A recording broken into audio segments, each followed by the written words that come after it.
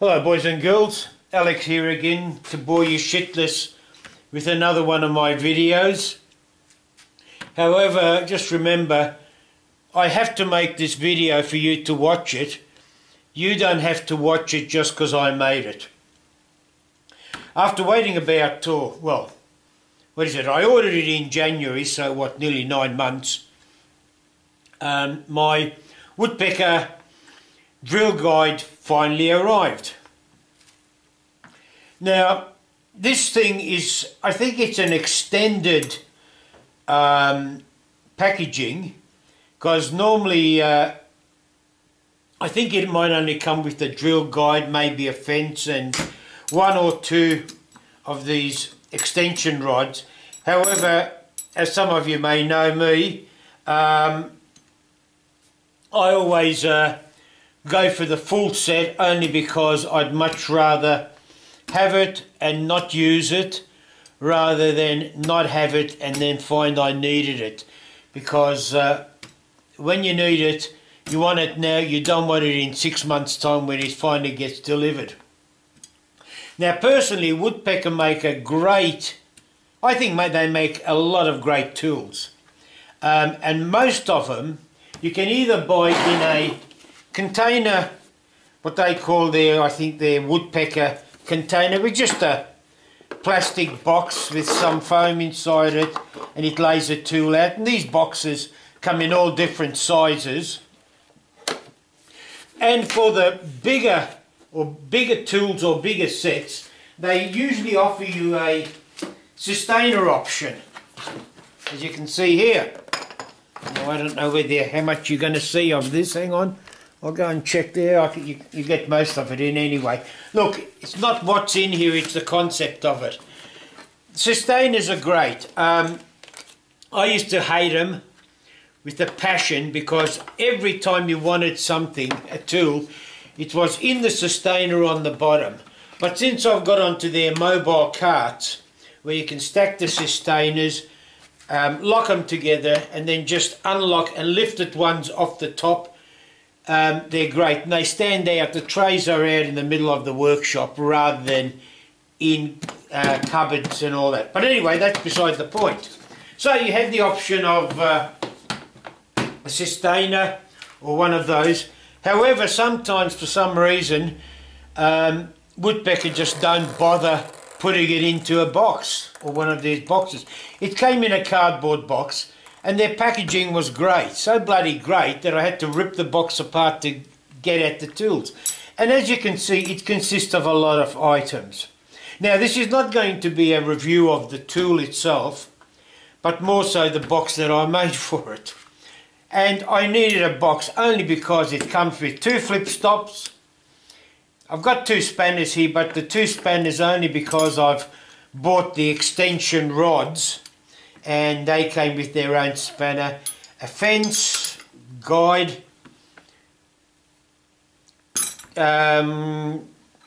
chuck key and the unit itself. And as I said, that needed a box. So off I went to SketchUp as always, and there should be a link somewhere where there's an animation of the SketchUp I made for the box that this is going to come in. And voila, here is the box. Again, made out of MDF, using my tenoning option of gluing it together. I actually engraved a silhouette of the unit. You'll probably see some sort of a resemblance on there, only because it looks pretty, and in 6 months' time, when I forget all about having this tool, I can look at the box and say, oh yeah, I remember buying that. Anyway, that's it. I actually use on this what I call my unique locking feature, but just as an added extra, I put in this rod here to act as a handle. Now, I don't know how good this is, because this is actually quite a heavy little unit. All these stainless rods have a bit of weight behind them, and I don't know where this poopsie little 8mm dowel, I think it's hardwood rather than pine, is going to hold it. Well, you'll see, because I haven't tried it. This is the first time I'm actually going to put this in, other than test fitting it as I was gluing it together. So this is really its first maiden load up. Let's look inside the box. As you can see, to undo the box, by lifting it up, it's automatically locked. By pushing this aside, you actually unlock it. You can take the lid off. This is where SketchUp is great. Hang on, I'll go and get my oopsie. I actually made, this was my initial lock I made. Then when I wanted to put this handle on it, I thought, geez, I should I initially only had that dowel there to stop this rod from, I could glue it on to move it backwards and forwards. And I thought I wouldn't mind gluing or adding a bit more MDF to give it a greater glue surface so this rod can be more rigid. The only problem is that before I had that would quite easily pivot around there. But by adding that, I added, as you can see, it just oh well, you mightn't see it, but if I bring it on sideways, you'll see it just clears it. Well, before I put that on, that rod was much closer. The beauty of it is with SketchUp, I could just stretch this out, cut another one, and Bob's your uncle, or your father's brother as well. Anyway, back to the box. Taking off. The box is nothing, the box is nothing spectacular. Inside, there's two receptacles you'll find that I've flocked green. These are the receptacles for the steel rods. This one is a lift out, and you'll see why. The other one is permanently glued in. There's room there for the fence. Well, let's put it in. The fence. Hang on, we'll do it that way. This is, they do fit, I know that much, but that's it. The key, look at that, fits like a glove. These are the flip stops that I actually had to modify. I don't know whether you'll get it in there or not, because I drew it so accurately in, or precisely in SketchUp. When I put it in, I forgot to allow for the pokey out bit of the nut, not the nut, the bolt on the end there. So I had to recess that a bit so they'll fit in, but they fit in beautifully. That one goes in there, tight as, that fits. And of course this little unit here for the two spanners, I sort of packed this out. I could have made this shorter, but I thought bugger it, leave it. And I packed it out so it's easy. If I let it drop, it wouldn't be so easy to pick out, but this way I can. And these rods fit in there. Because there's only two of them, I can quite easily get in there and get them out. However, where is it? Oh yeah, this one here, put this aside, is for these long rods. When you put them in,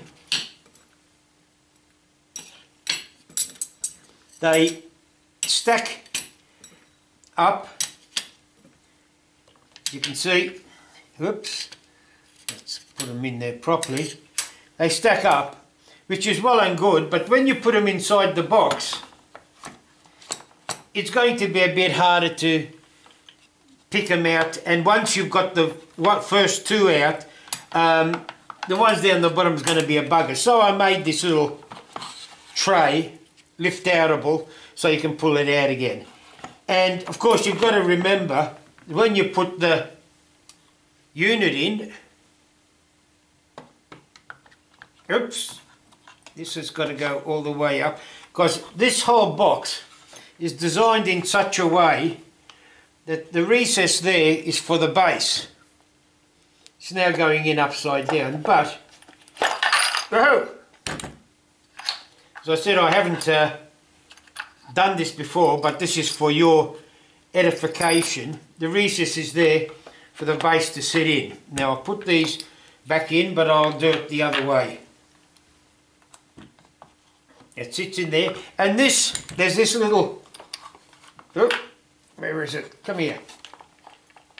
There's this little cradle there that'll rest for the jig. I had to do a bit of manipulation to make sure that I could get this in and still fit all the other bits and pieces in. Now this is a very, very tight and exacting fit. As you can see, yep, it fits. This is the first time I've actually put it in. Oh, good God. And again, I've got no strength in that hand, so it's hard, but as you can see, it's not coming out that easily. As always, I said, you're the first to see it.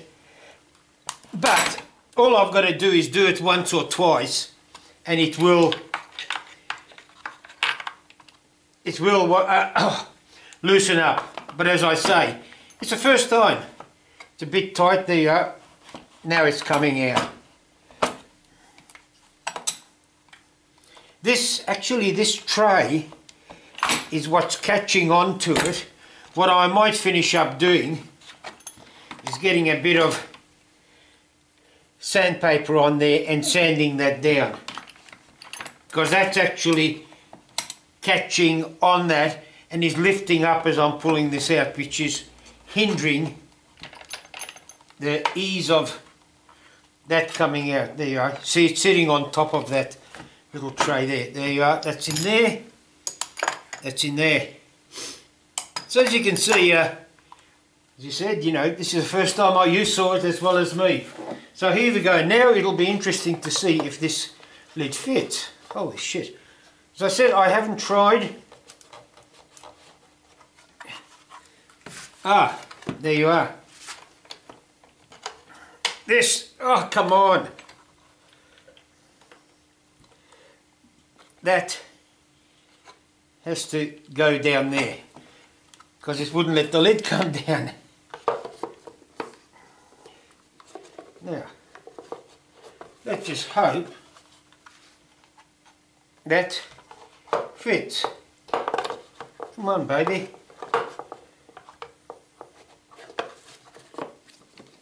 Ah! Just made it. Oh, I can hear that creak as I lift it up. But there you have it. Anyway, that's about all I'm going to show you at the moment.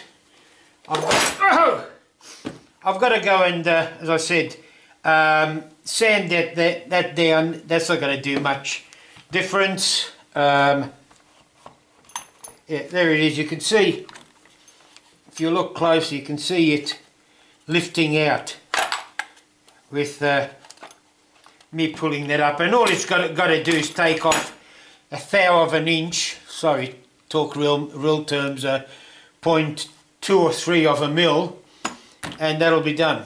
But okay, boys and girls, that's another one of my stupid creations, enough to fill in a bit of time while we're still in the COVID lockup. My arm is still a bit dodgy, so there's not much I can do other than fill in time with stupid little videos like this. Uru, and keep safe. You guys should know me a little bit better than that by now. When I said to you I had to fix this up, I couldn't just leave it at that, and I can't just wrap up the video without telling you. I sanded that little bit down, as I said, and as you can see, it just lifts out beautifully. As I said, it was a very, very precise fit. As I said, this is actually, this bottom part here is captivated in by these side bits. The trays are butted right up against that, so it is a perfect fit. But in doing so, I had to buff that after sanding, buff that and buff that again on the buffer. And now, in all fairness, this is a shout out to my buddy Rob Castle. He does all his woodworking out in his yard. He wheels all his machinery out from his little carport or garage, wheels it out and does all his work and wheels it back in. For me to do my buffing, I have to move this lathe, which is on one set of wheels, about a metre to the left so I can get to my buffer. I'll show you. As you can see, I've moved it so I can now get to my buffer. And then I have to move the bloody thing back again. So Rob, a big shout out for a guy that perseveres with moving all his tools out and all his tools back. I only have to do one, and that pisses me off. Uru, keep safe.